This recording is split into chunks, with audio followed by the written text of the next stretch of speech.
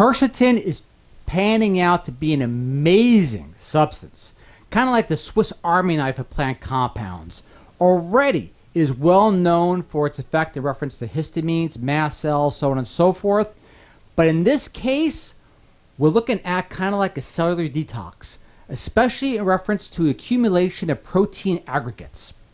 Now, this yields tremendous potential, not just in reference to helping heal damage in other parts of the body, but also, well, too, is healthy aging on top of that. Now, the outcome here, in all respect to the researchers, is really geared towards liver damage and potentially in correlation with Alzheimer's, even though they do touch on other conditions as well, which we'll get into in a second.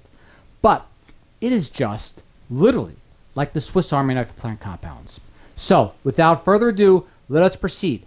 First, I want to show you the full study title. Quercetin in tartary buckwheat induces autophagy against protein aggregation.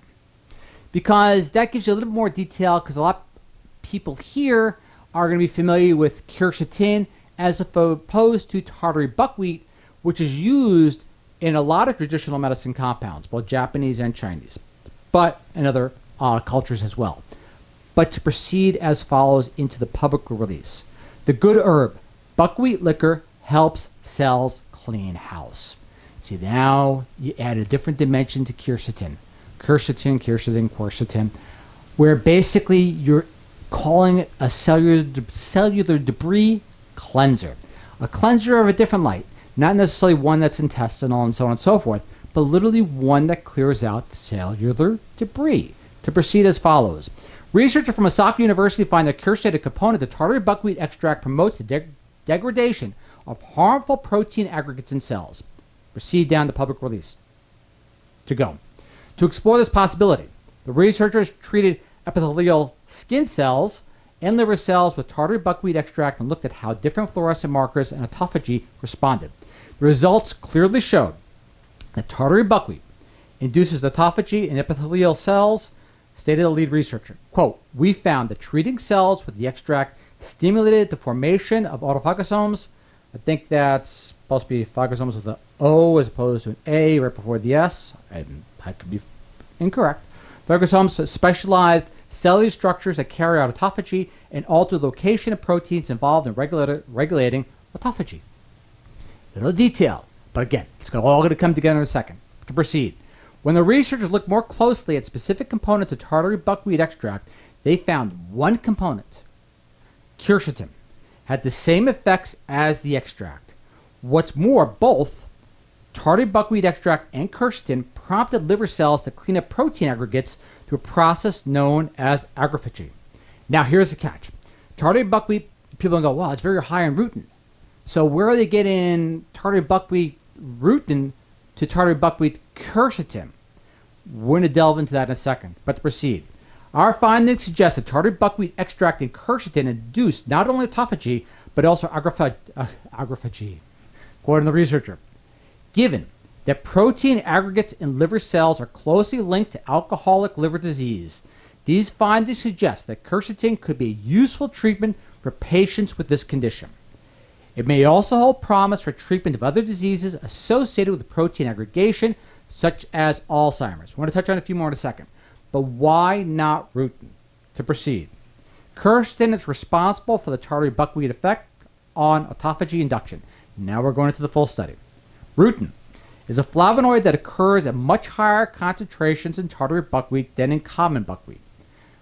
We examined, quoting, whether rutin could induce autophagy. But it did not, even at high concentrations. Rutin consists of the flavanol, quercetin, and the disaccharide rutinose.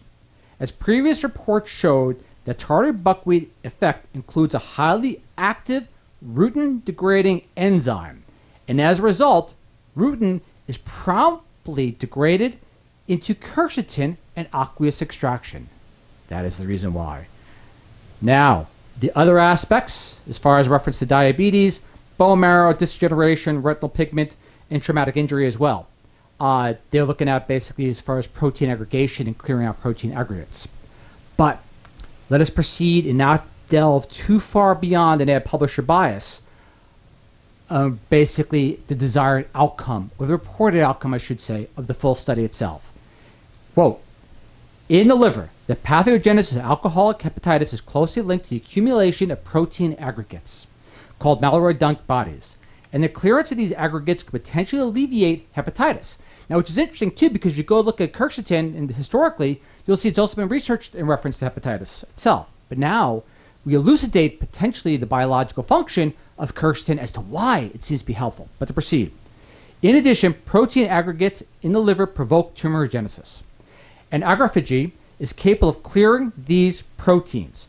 Quercetin is linked to alcohol-induced liver injury because it enhances autophagy against mitochondrial mitophagy and lipid droplets lipophagy. Now keep in mind, the wording of that is not exactly ideal, but it helps. Let's put it that way. To proceed, combined with these effects, the ability of tartary buckwheat extract to enhance aggrephagy could potentially prevent these diseases, quoting unquote. Future research to clarify this possibility is needed, especially using animal models.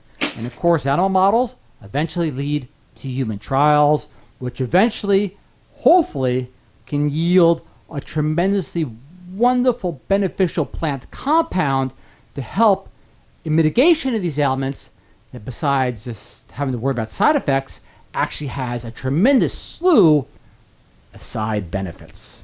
So again, when thinking about detoxing, cleansing, healthy aging, so on and so forth, autophagy, clearing out these protein aggregates, or you just say cellular debris, and hopefully, like bad oil or whatever it is that tends to accumulate in the body, by clearing out this debris, it helps the body operate more efficiently, and henceforth leads to a healthier, happier life. Again, gratitude to the researchers. Wonderful job. Tartary buckwheat I never knew before, but now I understand more about quercetin itself. And without them, obviously I couldn't present you the research.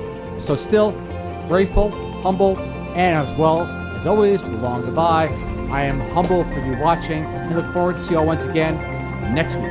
Talk to you next time. Bye.